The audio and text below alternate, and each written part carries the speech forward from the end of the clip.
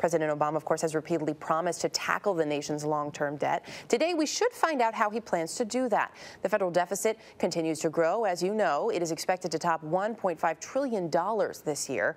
Last week, Republicans announced how they would cut it. Now it is the president's turn. CBS News senior White House correspondent Bill Plante has a preview for us this morning of Mr. Obama's proposal. Bill, good morning. Good morning to you, Erica. That's right. The president jumps into the fight today. He'll preview his vision of a smaller federal government to members of Congress from both parties in an Oval Office meeting before his speech. The president today will call for a bipartisan effort to reduce the deficit, focusing on four main areas: defense budget savings, reducing health care spending, reforming the tax code, and keeping domestic spending low. In part, Mr. Obama will borrow from recommendations of the independent Simpson-Bowles Deficit Reduction Commission, and also from the work of the so-called Gang of Six, 3 senators from each party who've been working on a deficit reduction strategy which includes rewriting the tax code.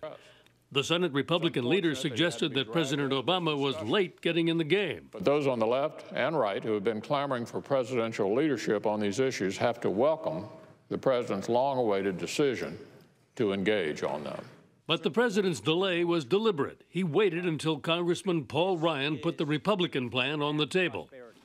That proposal envisions slashing the deficit by $6 trillion over the next decade by making Medicare a voucher program and putting caps on Medicaid, food stamp assistance, and housing assistance programs, while reducing taxes for the very wealthy and for corporations.